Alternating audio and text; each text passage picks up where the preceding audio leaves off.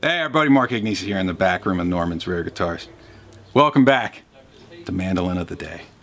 No, probably won't be doing that again for a while. Keep it Guitar of the Day. What'd you think though? Should I quit my day job? No, probably. You should do a ukulele next. Ukulele of the Day. I'm just gonna play ukulele and sing songs on a kayak. Or whatever the hell those is. Kayak? No, that's canoes? A canoe. I don't know. Whatever. Fuck, whatever. Oh, let's see. I gotta do a quick shout out to Mike Brown over in Afghanistan. Got himself a Dean Caddy today. That thing's off, man. Ooh. It costs so much money to ship stuff. You ship stuff to a military thing in Afghan, it was like not that much money. It's crazy. Post office. USPS, way to go, man. Hey Greg. Postman Greg. I think he watches. Hey Postman Greg. We love Greg around here. And Carlos, our UPS guy Carlos. too. Carlos is cool. Game 1, NBA Finals tonight. Woo! Bron! Bring another one back to the CLE, man. Let's see. I won't bore you with all the basketball stuff. We'll save that for tomorrow, post game. It's Thumping Thursday. We're 2 for the last 2. This ain't gonna be there long. It's so good. Come on back. This is from 1961. Original Fender Slab board precision bass.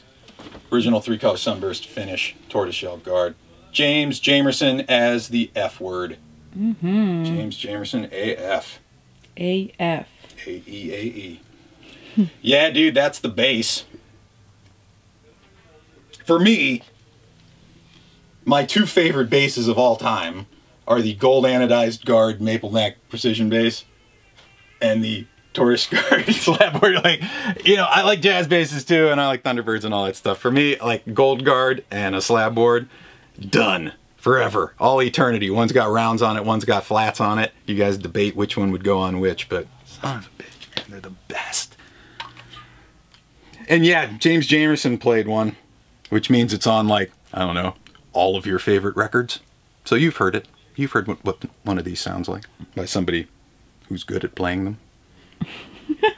We'll hear what it sounds like when I do it too. But yeah, this is so generation 4 of the P bass. So we have the thick slab bodies that look like Telecasters, and we have the contoured body. Then we finally get into this body shape with the gold guards and the maple neck. This starting in '59, when they start to transition out of those maple necks, we go to the slab rosewood fingerboard. Slab, you say? Yeah, pay attention. Slab. Get a shot of the end of the neck there. Do we see how that rosewood sits flat right on top of the maple neck? The bottom, you know, I got it. it's a nice big thick slab of rosewood. Sits like a slab of marble. And then they came in and radiused it and put the frets on it.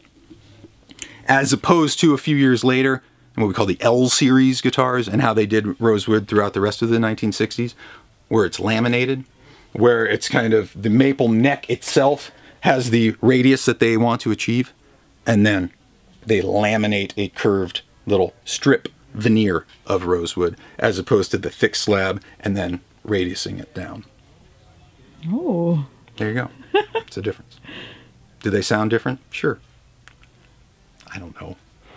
They all sound kind of different, man. It's a hard question. Put 3 consecutive serial numbers in a row, they're probably all going to sound different. I like slab boards. Slab boards would be my favorite. Of course, they do cost more money because they are a little bit more rare. But man, if you play them hard and you got to refret guitars, you probably want to have a slab board, because it's nice to know that there's some extra rosewood there in case you do have to level the board a little bit to get it all nice and ready to be refretted. Some of those laminates, man. Whew. Take it to the wrong guy, I'll sand right through it. But yeah, other than that, it's all P bass, man. Split pickup, no raised A underneath. Typical P bass. Volume, tone. We got the 4-saddle bridge under here. Mutes have been taken off the cover. People always ask me that too. What are these used for? The basses make a little bit more sense than the guitars, because usually underneath this cover would be like a little strip of foam that would just mute the strings, so you get that real dead sound. Most people have moved away from that, or at least in a lot of the popular music's moved away from that. So a lot of people just, one, either take the covers off and ash their jazz cigarette in it, or you know, just take the foam off if you like the look of the covers. This one does absolutely nothing, but it looks bitchin'. And this is called Tug Bar, because you tug on it while you thump. Have we answered all your questions? Let's go out to the couch. Let's go get our P-bass on. All right, we're out front. We have the 1961 Fender Precision Bass, original 3-color sunburst finish.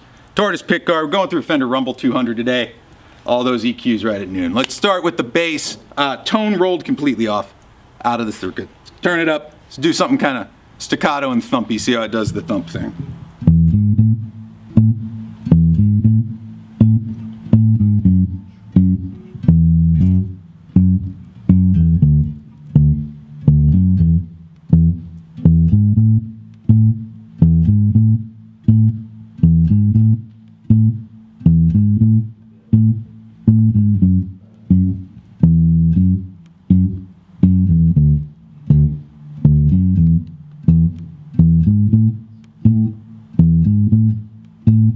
Cool. Let's keep the tone off. Let's change it up a little bit and just give it a little longer notes. Let them hang a little bit longer. See what it does. Still tone off on the bass here.